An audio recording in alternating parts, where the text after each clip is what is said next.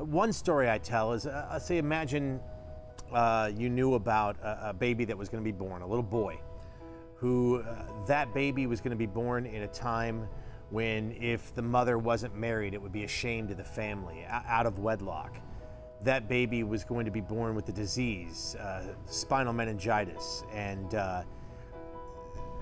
that baby was going to actually go through such a rough time as an infant, in and out of the hospital, at one point even pronounced clinically dead, considered to be partially retarded.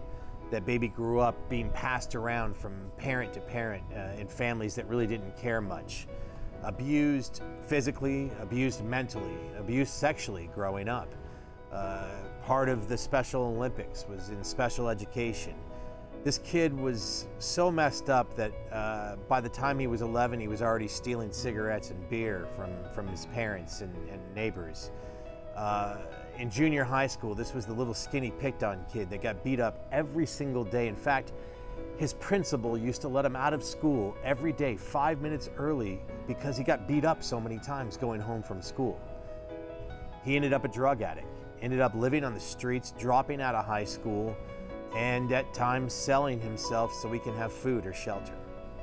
Some people might say that a child like that should be aborted. Some people might say that a child like that would be better off never having to gone through that kind of pain.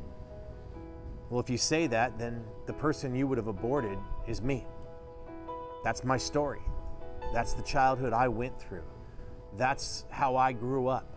I was that baby. I was that young drug addict. I was that kid who lived on the streets. I was the kid who ran away from home at age 16 and my parents never knew I was gone. I went through all of that. But the life that I live today is such a blessed life. I'm married to the most beautiful woman on the face of the planet. I have 7 beautiful children living, 2 that happen to be with God right now.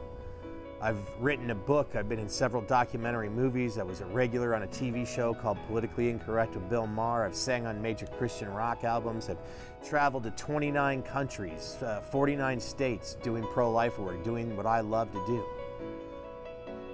I have a blessed life. Nobody should ever have the right to judge someone else's quality of life. We never know where that person is going to end up. We never know what's going to happen with that person, what they're going to be able to achieve in life.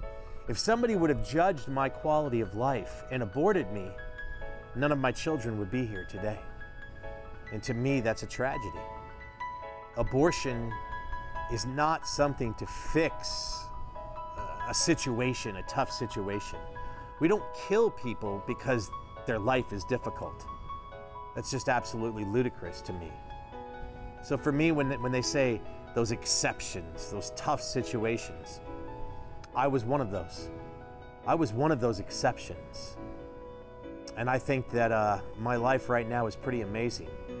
You know, in 1966, when I was conceived, there was no test being done on me to know that I would be born and have the disease spinal meningitis. Even though my mother did, consider abortion, I think that if I had been conceived maybe 5 years ago, and they had done tests and they had found out I had these problems, the chances are I would have been aborted. I would have been killed. Chances are that I couldn't be sitting here telling my story today.